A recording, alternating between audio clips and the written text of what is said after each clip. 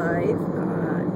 Apologize for the cell phone video, but I was gonna have to record on the cell phone anyway, so I decided to just do it while I was driving to kind of save me time, because I have other stuff that I need to do once I get home.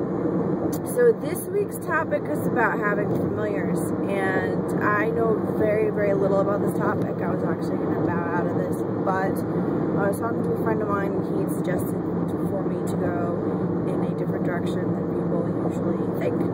So, usually when you think of having a familiar, you think of having a familiar animal. It's usually a cat or a dog. I do believe Raven has a snake for a familiar, and he showed out one of his videos on his collab channel. And so they do come in different forms, but for the most part, I think just because cats and dogs are more popular as animals, that's what it is. I joke that my familiar is my goldfish because its tank is right next to my altar, and she will splash water on it every once in a while. And actually the other day I laid down to go to bed and I heard a little splash, and I realized I forgot to feed the fish, so the fish was telling me to be fed. So whatever, I don't feel that a fish can be a familiar. I don't think their brains are big enough. But a familiar essentially will help you with your magic and will teach you different magic, and they can actually take on sicknesses and stuff like that too, and hexes that people throw at you, so you have to be really careful.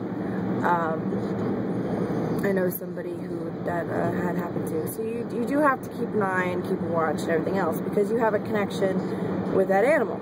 But the direction I really wanted to go into, and before I start, I'm not going to claim to know everything about this topic. I'm actually going to refer you to a video if you want to look more into it that covers it a lot more extensively.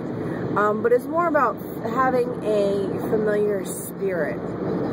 Now, a familiar spirit is a spirit, just like any other spirit, except what you do is they may come to you and tell you they want to work with you, or you can actually attract them to you if you need something.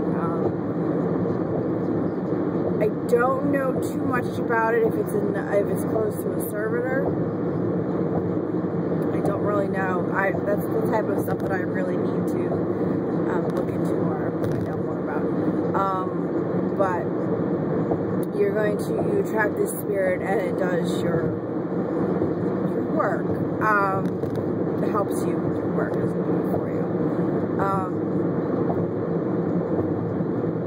So this is what was spoke about many, many years ago when people were accused of witchcraft and courting with the devil, and the imps and the little demons and everything else, and having them suckle and feed them blood and the witch's teat and that whole thing back in the Salem witch trials era.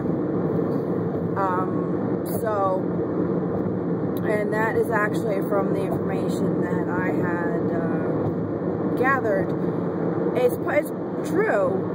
They go and petition basically the king of, I'm not sure of what, and he would, if he felt the need, provide you with the spirit to work with.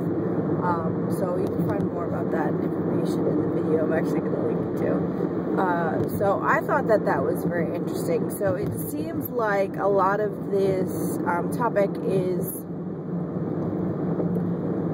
in folklore and also in truth, and of course a lot of things that we find that are folklore are actually true. So I don't know, I just found this topic really interesting, and this is a topic I actually want to research more on my own. I have not had the opportunity to do so this week, and it seems like this is a topic that's going to take a lot longer than a week to actually cover and learn about. So I hope that was somewhat helpful.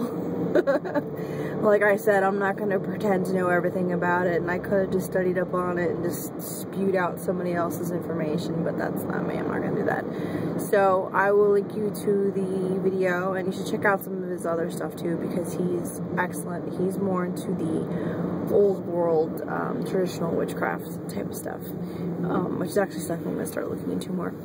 And I hope you have a good Monday and a blessed week.